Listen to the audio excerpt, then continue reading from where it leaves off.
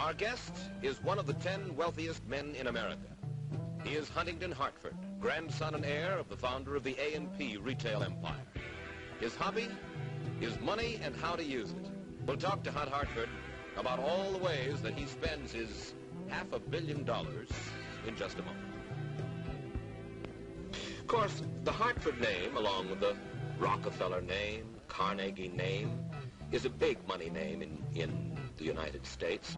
I wish I'd bought Xerox back in '59 when somebody suggested doing it. Money, of course, has made you a celebrity all of your life. Have you enjoyed the attention?